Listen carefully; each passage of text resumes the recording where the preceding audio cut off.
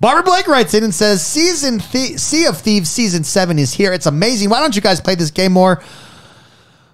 Over time, this game has become a huge success for Xbox as a first-party title. They announced 30 million people have played this game. This new update has made this game even more fun with more ways to play the way you want to play. I'm telling you guys, you need to get back into this game.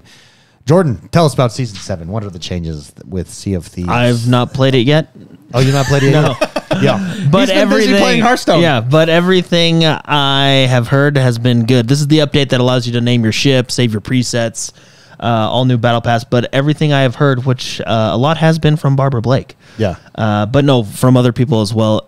Everybody's really enjoying Season 7. Yeah, well done. I mean, Sea of Thieves has just absolutely... To answer why we don't play the game, or at least for myself anyways, because there's, I mean, like, for instance, right now I'm on RimWorld. Yeah. There's just so many options out there. I am envious of people that do have a Sea of Thieves, and they just play it heavy. I don't have that at the moment, and I'm searching for one. A game where I'm always coming back to and progressing.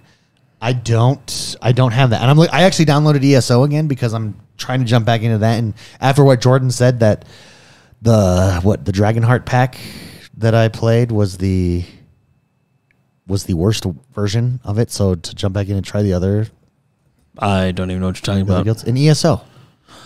No. Yeah, you're saying. He's bored. No, Yeah. No, the faction you picked, the other two factions have more interesting, I think, zones and storylines. Yeah, but anyways, back to Sea of Thieves is one of those games that players that play it, it's their forever game. I don't have a forever game right now, and I'm desperately looking for one. I don't know what it's going to be. I even considered jumping back into Guild Wars 2. But I want Destiny's another example. I'm jealous of people who Destiny is their forever game. I would like to have a forever game in my life. I don't. Jordan, have you jumped back into Destiny again? By the way, because you were like, I'm still playing it. Yeah, playing the campaign on Heroic. Yeah. Jordan's forever game is World of Warcraft. He always goes back when the DLC is there. Yeah, Spicy, do you have a forever game? I have several. Yeah. Yours is Hearthstone. Hearthstone, Overwatch, Forza. See, I don't have one. I need one. I have several that I always go back to. I mean, okay, I play the Forzas, for instance, but I don't view that as a forever... Hearthstone I view as a forever game. Yeah. Or even Overwatch. I don't know that Forza is, because I play it when the new one comes out. But there's games that like constantly progress you, and most of them are MMO or MMO styles. My problem with Sea of Thieves, it's going to be an unpopular opinion. I want to give my unpopular opinion on that, too. Yeah, my problem with Sea of Thieves is, and they do this, there was a distinct choice by them. There's nothing to level up, in my opinion. There's stuff to earn to make your ship look really cool. But what I want in my forever game is a sense of permanency. And they don't have that sense of permanency. Like, yes, not without 1,000 hours. Well, but what I mean by that is I want, like, why can't I have a freaking badass island that's my own island, that even if it's in an instance, and then I can completely customize. Like, that to me is... ESO has player housing. Grand Theft Auto Online has player housing. They have cars and vehicles and garages and stuff that you can collect. That's true. Really, Sea of Thieves just has my ship is gold. My ship is blue. My ship is... And I think I mean, you could argue your ship may be your player housing, especially now with Season 7 with this presets that they have you saving. With the naming, you know what I mean? I would agree that that's more of the direction. Yeah. So. But to me, they don't... And then since I can't make my character level up... That kind of takes away that sense of progression for me. And I know it's a distinct choice, and I think it's a good choice by them. It's a good system. It makes it very accessible, whereas like a Destiny 2 is not as accessible. But it also, for me, takes away, again, that forever game for me. But again, I know. It's very good. Don't get me wrong. I'm not saying it's not good, but I want a sense of permanency in my forever game. Psychotic says with the new trinket system and ship customizing, it makes you want more. It makes what you want more attainable. I agree with that. That's why I do like that. There would be no way to monitor the island after you log out. Well, you would you'd have to make it instance like every other player housing. Yeah, it would just be an instance that you could invite your friends into and to check out your hangout at, type of deal. But yeah. Anyways, great question, Barbara Blake. I hear it's really good. And maybe one day I'll jump into it. Oh, Spicy, your unpopular opinion on Sea of Thieves. Well, yeah, why I don't play it. Or controversial, rather. Why don't you? Let me start out with my positives. Yeah. I love sailing, And and having to do the stuff that you need to do to relaxation. sail. Yeah. The hardest part for me playing this game, and why I do not personally go back to this game often, is I feel like the combat, whether it's PvP or PvE, is just straight up janky. I mean, it is. It's just bad. Also, I think that's also a distinct decision on their part, like Yeah. stylistic decision. I know. Well, that style is why I don't play it. It's not for you.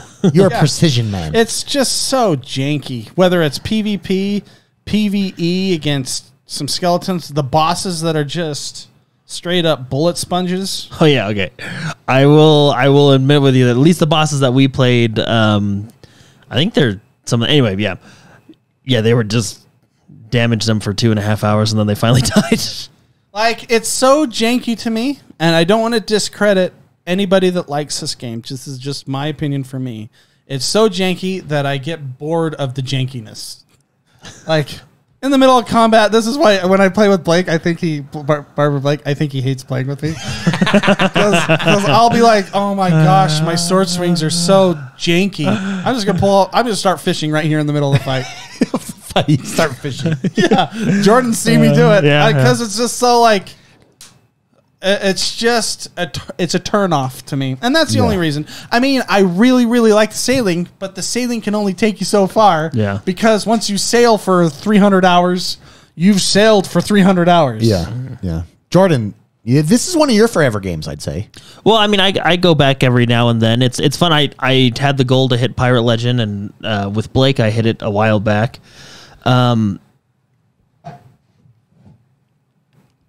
It's once I hit Pirate Legend, I will say I slowed down a lot because it was kind of like your goal, yeah, your it was like what's the next step? You could still level up Pirate Legend and unlock customizations and stuff like that.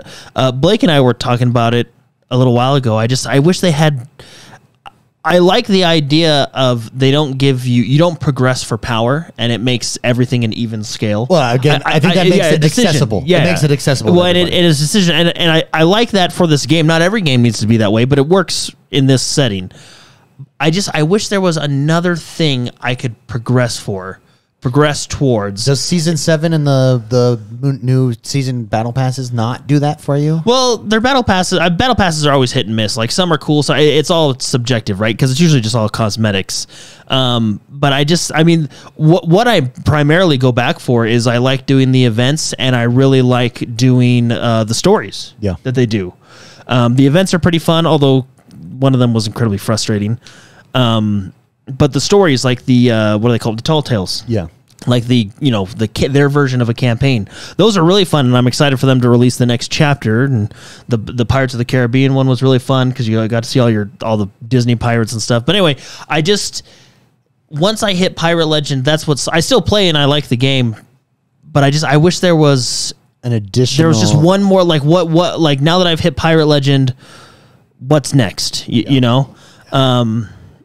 Yes. Anyway, but even Psychotic, who plays this game all the time, Psychotic did say there is really no incentive after hitting Pirate Legend, to be honest. I wonder if they're looking at some sort of additional XP currency or some sort of thing to do. Again, I don't even think that you need to have anything level up wise. I think, and maybe this Season 7 with the ship naming is the first step. Like, let me fully customize my ship, make it my player housing. Because in all honesty, if I jump on a Spicy ship or your ship or Psychotic ship or Blake's ship, the only thing that changes is the skin of the sails and the color of the ship. Everything else is the same. But imagine if I could jump and I go down into your deck and that's your player housing. And it's completely customized. Just that alone.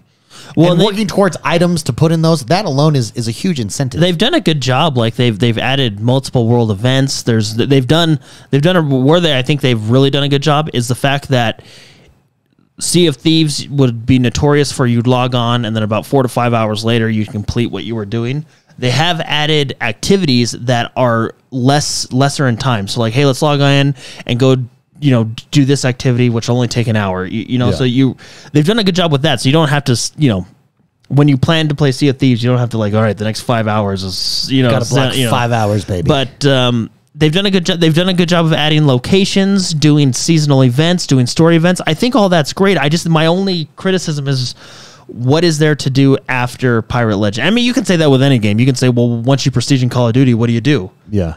So I mean, you can say that with any game, but you prestige 12 times. Yeah, you just prestige again. I mean, Pirate Legend is basically prestiging because you can go up the levels, and they have increased the levels. I think they used to be 15, now they're 75. Yeah. So they have increased them, but it's kind of just I wish there was another type of progression that would Having work. said that, but Sea of Thieves is fantastic. They've done a fantastic job. yeah, the world supporting it. The world now is. I mean, they have underwater zones that you can go So to. They cool. have it's really fun, but. So cool. Yeah. So anyways, Barbara Blake says it is amazing. Yeah, no, I've heard a lot of good things about Season A lot of 7. players are saying that. So if you haven't yet, go check it out. There's actually a thread over on our Discord again, XoneBros.com/Discord. Come join the thread. There's LFG thread. If you're into Sea of Thieves, come join the community. Sail up with some people. Sail it up, baby.